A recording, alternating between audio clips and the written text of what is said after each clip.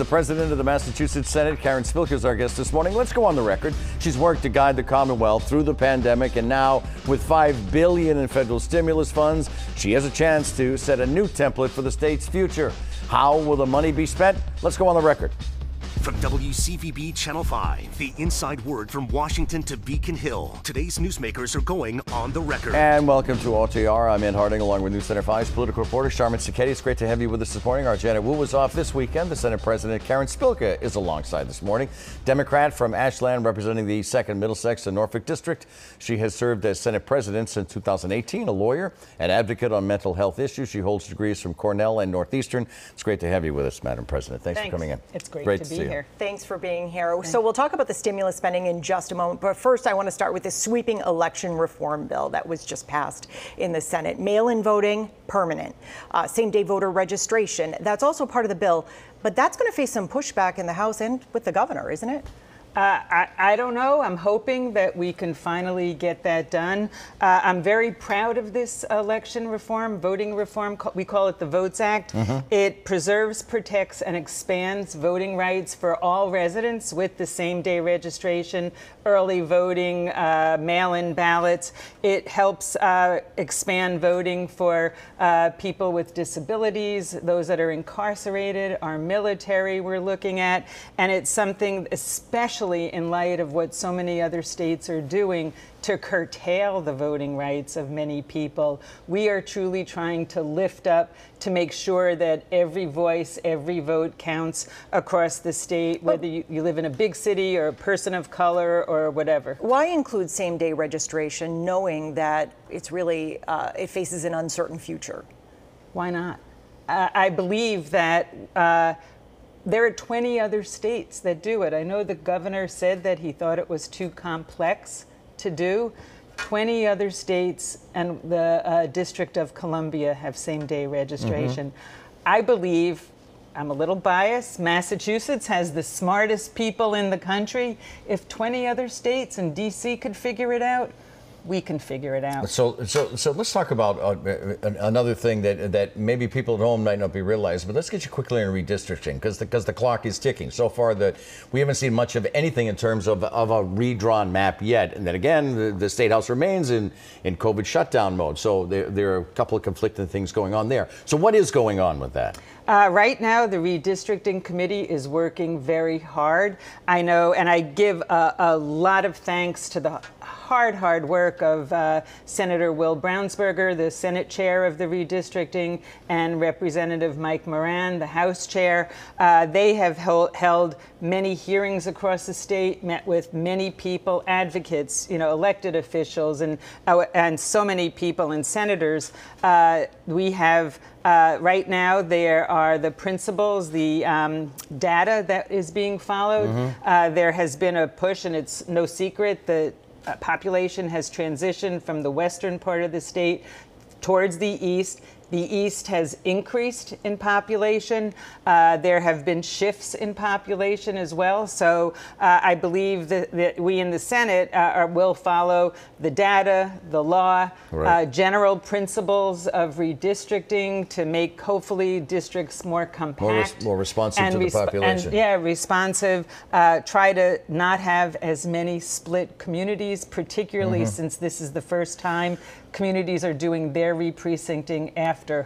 I wanted to ask you this, just out of curiosity, the second half of the point we were just talking about. The State House does remain closed because of COVID. I mean, is this going to be, open-ended here, closed, or are we looking at opening up the State House? Because it is, essentially the people's place in many. It's a business place too. Right. The State House is a museum. It's a public speaking arena. It's a place of work. It's a tourist attraction generally, and I was hoping to open it up more right after Labor Day. Right. However, the primary focus that I have is keeping our staff and members safe, people who work in the State House day to day. So we are having a vaccine mandate for Senate staff and members. The House we implemented that in August. The House did that recently as well. The governor has it for executive branch employees. So we are continuing to talk and we monitor it. There will be probably a phased-in reopening, and we'll have to be fluid. But that hasn't started yet, right? No. Right. Okay. But other states have managed to do it. Yeah. Actually, I was at a forum with other Senate presidents recently, and I was surprised to hear most of the Senate presidents said that their state houses are still, at least the ones that were there, said that their state houses are still closed because of similar concerns. And Let's talk about the stimulus money, because this does impact a lot of people. $5 billion in federal stimulus funds are available. Governor Baker has said he wants to spend $1 billion on the state's affordable housing crisis, housing the #1 issue in the Boston mayor's race. Are you ready to spend that kind of money? We are taking a little bit of a different tact. I believe history, and we will be judged not at how fast we spend the money, but how wise and efficiently we spend it. $5 billion seems like a lot of money, but it goes quickly. If you spend $1 billion on housing, $1 billion on something else, it goes quickly. Clearly, housing is a priority for the Senate. We've done major housing reform for years, zoning reform. This is something we acknowledge. I hear it from senators, but we want to be transparent. We want, just like when we do a budget, we have hearings before, we get public input, we get input from advocates, elected officials. But the governor says, you know, this is the kind of thing you have to get in the pipeline early. So why not? Pretty much everybody acknowledges this is a crisis in Massachusetts. Right, so is mental health. We have a crisis in mental health. So is public health because of the pandemic. We have a crisis. So is climate. So we are trying to figure out the best way to spend significant amounts of money to have a bold and transformative approach in that area. And we are working closely with the House, and we will get it done. Again, I don't think that the speed is what we're judged on. It's how we effectively and wisely use the money. You have promised to help working families and focus on the concept of what's called intergenerational care. And basically, if you don't know what that is, it's building support facilities for children and senior citizens in effectively the same place. It seems to be an appropriate thought, just in terms of what the world needs at this current moment. Right, and it was brought, just like so many other mental health and other issues got worse because of COVID. I heard from so many parents, particularly mothers, who had to drop out of the workforce because they had to care for their children who were home, their parents too, or a loved one with a disability that couldn't go to some care out of the... So how would it work? How could it work? I think there's lots of models, and we spent on Tuesday a tour. Adam Hines, Senator Hines, is doing, he's chair of the Reimagining Mass Post-Pandemic Resiliency, and he just issued a really terrific report on a lot of the buckets, a lot of the areas that need assistance.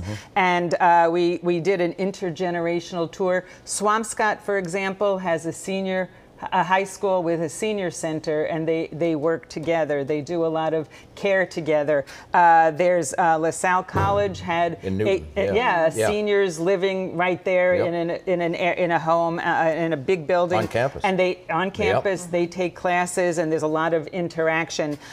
We developed family resource centers about 10 years ago.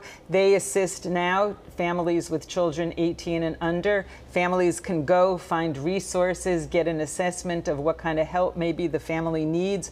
We're doing a study, we put in the budget for a study. Can we expand them and use them for all families so they can get resources and referred not only for their children, but for the parents, the seniors, the disabled, sort of one-stop shopping, and make it easier and more responsive for families.